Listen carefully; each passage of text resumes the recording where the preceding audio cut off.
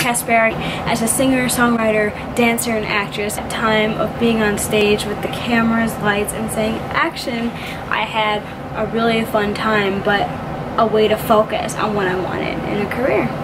So being a co-host would be an amazing opportunity. I was little, I always wanted to interview people, and I did. And when I had the chance, I interviewed friends and family, even sometimes strangers, but it was okay, don't worry, it was safe.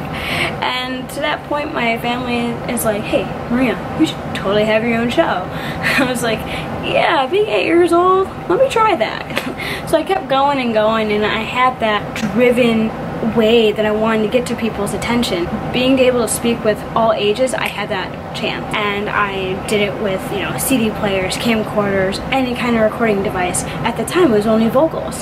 So thank you, YouTube. You've done a real good help of making it even a better perspective of bringing the audience from me to you on TV. It's Kelly Ripa, live with Kelly Productions. I hope to see you soon in New York City.